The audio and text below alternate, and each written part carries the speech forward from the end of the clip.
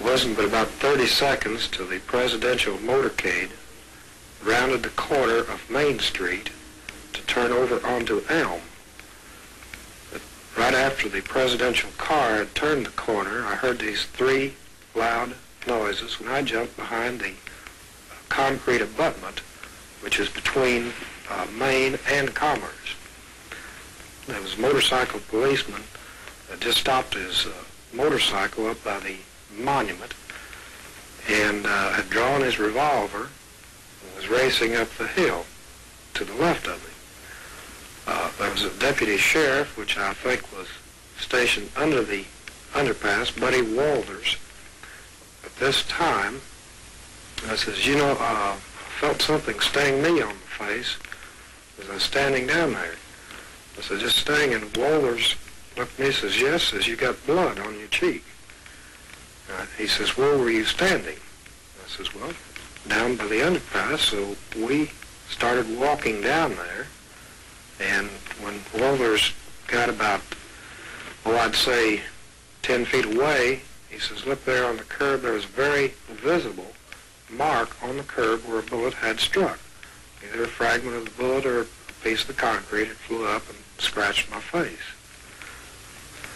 And he said, go to the city police headquarters and make a statement, which I did. Mr. Tague, this is a picture of Dealey Plaza, as you know.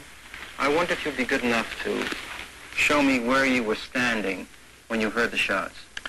I was standing at the east end of the triple underpass between Commerce and Main.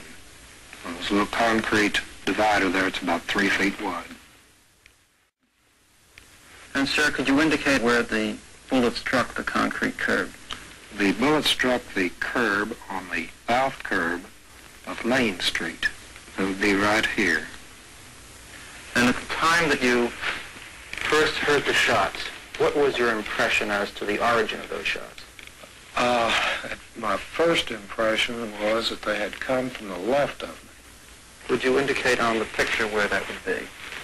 Up in this area here towards the hill. Where in relation to that wooden fence?